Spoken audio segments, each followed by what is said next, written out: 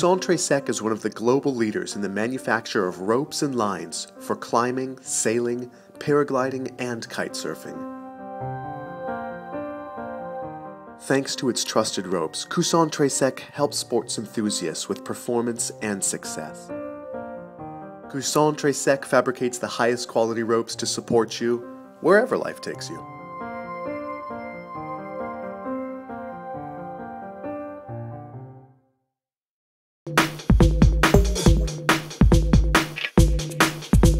We are in the Cousin Trestec factory, located in the northern part of France. We are producing since more than 160 years all kind of twine and ropes, and mainly for the climbing activity, for the yachting activity. And we are also the first company who started making the suspension lines for the paraglider.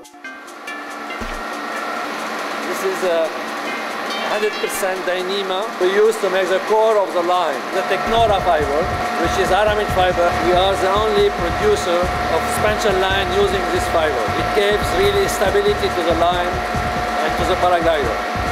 So the first process is to assemble different fiber and to make the core. So we use it to assemble the line, 2, 3 or 5 fibers together to make the core of the line. And here we make what we call the braiding line. We make first the braiding of the core, and after that we make the cover around with the polyester line, with the polyester fiber. Here you can see the machine making a yachting rope. That's a braiding. This is a braiding process which is very slow. Every machine can produce 3, 4, up to 10 meters per hour. So you must have a lot of machine to produce a million of meters for paraglider lines. The last step of the process is the treatment we do on the line, and to make the line more stable, less stretch, and also with higher resistance on the abrasion. That a hot process with a high tension on the line to reduce elongation and to make the line more stable. The process can take about maybe 8 hours, depending on the thickness of the line.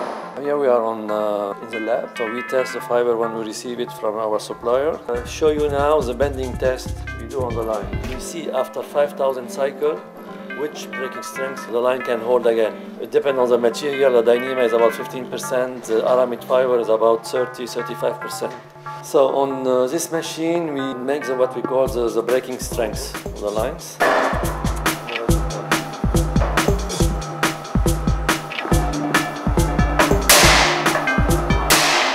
Breaks at 432 kilos.